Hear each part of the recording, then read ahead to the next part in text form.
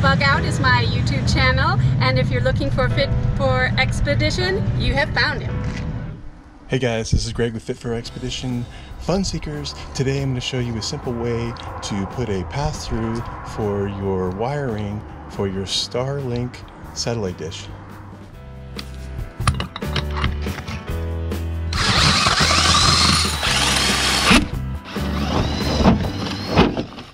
So I drilled a hole through here. It's the approximate size of this, just a little bit bigger. And I've put beetle tape on the back here. Now beetle tape, you can just buy that at any hardware store, pretty much. And it comes in rolls like that.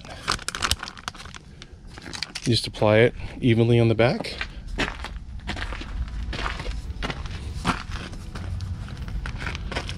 We're just going to push this in place. And screw it in.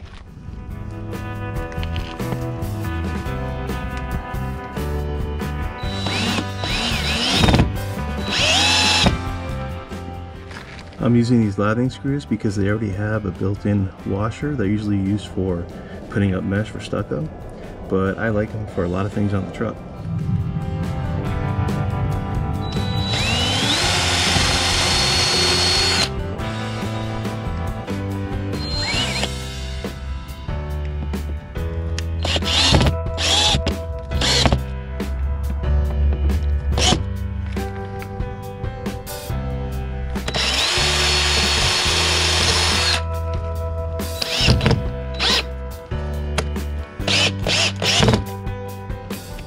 And there we go. It's mounted. It's sealed because of the beetle tape. Opens up like that.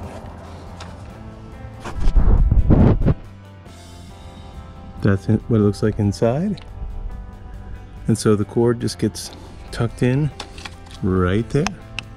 So essentially this is how it works. And by the way, you could use it for different kinds of cords too. So this is just a fuse bar. Let's say I wanted to plug that in to the inside and have power out here under the awning, out in the patio area, that's what we call it.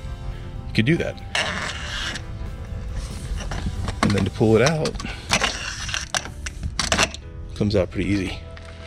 So what's great about this is you could use this for all types of cords coming out here inside of the truck where the door is.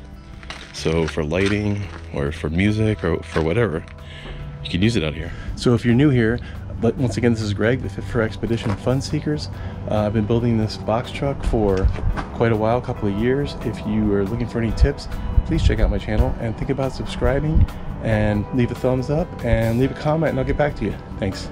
Hey guys, if you like the videos that we post here on the channel, please hit that subscribe button. If you like this particular video, give it a thumbs up.